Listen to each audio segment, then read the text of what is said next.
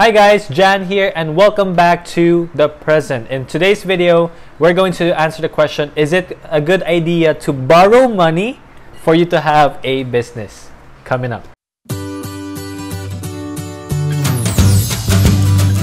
So we have a question coming from Zenith Junrex, and the question goes like this: is it a good idea for you to borrow money for you to have a business? The answer to that is yes, but you have to consider a lot of things as well, right?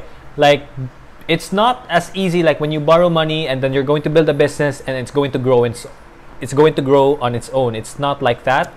You have to be the one who's going to manage it and find ways to make it work, okay? Which brings me to the 4 major considerations that you have to know. You have to be knowledgeable about these things, and you need to have skills on these 4 things just for you to get an idea if you can even pay the bank or the person that you borrowed money from. All right, so the 4 things are: number 1, marketing. Understand the market, if they are ready to buy your products, or in this case, for example, if they are ready to avail of your services. That's marketing. And how are you going to put yourself out there? How are you going to position yourself in the marketplace? And how are you going to like spread awareness that you have a business, so that people will know that they can also get their services or get your products as well.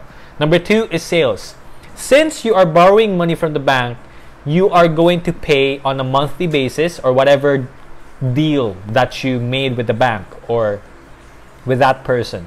So where are you going to get the money in order for you to pay for that loan? Coming from your sales.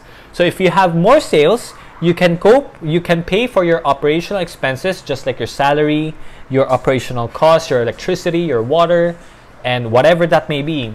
And then you also have to consider the capex, which is the amount that you're going to pay to the bank, all right, or to the person that you borrowed money from.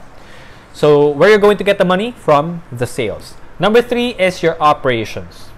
So even if you market your product as if it's the greatest product in the world, even if you have a really good sales pitch, but if you cannot deliver on your promises, it's going to fall down. All right? So you have to make sure that whatever it is that you're promising to the client, to your leads, you have to deliver according to what you promised. And number 4 is your finances. How much money is coming in? How much money is coming out? You have to consider those things. If you are in the black, if you are in the red, or if you're in the green. So when you say red, you are going down in terms of finances. When you say you're black, it's like break even. So whatever your amount, whatever your income is, and whatever your expenses are, it's the same. That's break even. And when you say green, you have more income compared to your expenses. So when you have these 4 things, if you are prepared, then you have a good chance that you can pay the money that you owed from someone.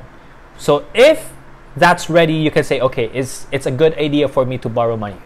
But if you're just going to borrow money with the hopes of building a business that's going to grow, even if you don't have a good plan as to how you're going to manage the business, as to how you're going to make the business grow, then do not borrow the money.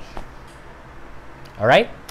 So yeah, how about you? Maybe you have thoughts as to if it's a good idea for you to borrow money for you to start a business. Let us know in the comment section. And if this video helped you out in any way, don't forget to subscribe and hit the notification bell so that every time we have new videos, you will get notified.